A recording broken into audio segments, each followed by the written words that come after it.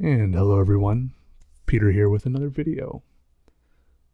As you can see, there are all sorts of interesting things in the water behind my house. They keep me more than entertained.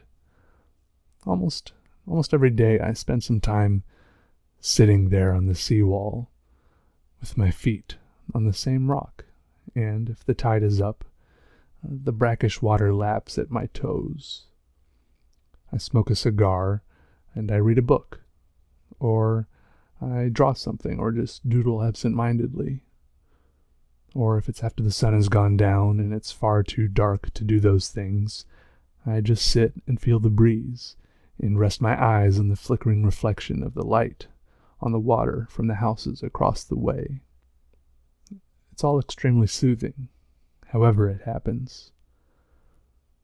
There's a duck that lives there in the grass and the water, and sometimes we feed him breadcrumbs, of course. He's very friendly, and he's got a lot of moxie for a duck. And we call him Ping. I like him a lot.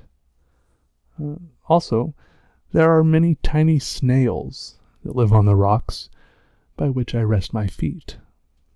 I can't tell if they like being in the water or not, though.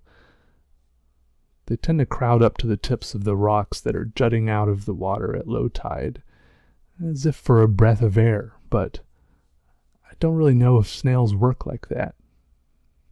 The largest ones are the size of a lima bean, and there are even these impossibly small snails, hardly bigger than a couple of sesame seeds. It makes me wonder what they eat.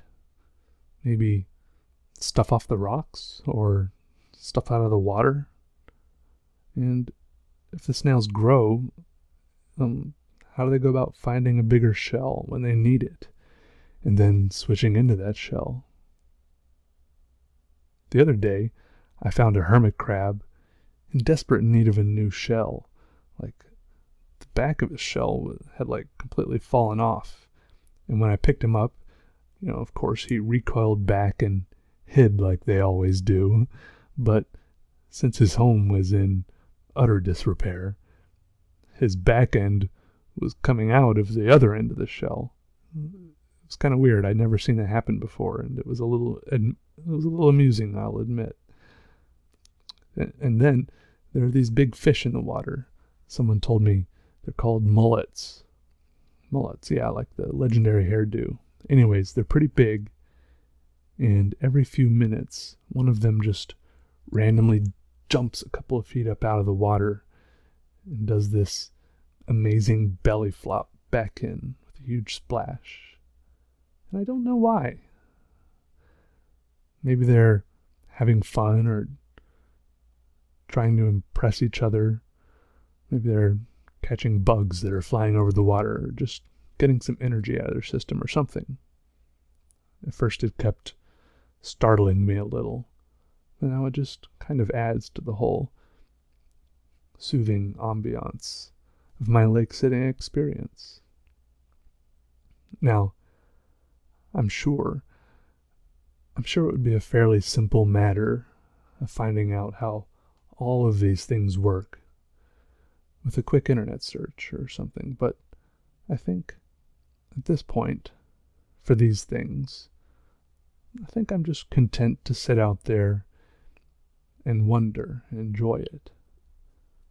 Wondering is good. Maybe it's okay if you don't find out all the answers to your questions, as long as you keep asking yourself questions.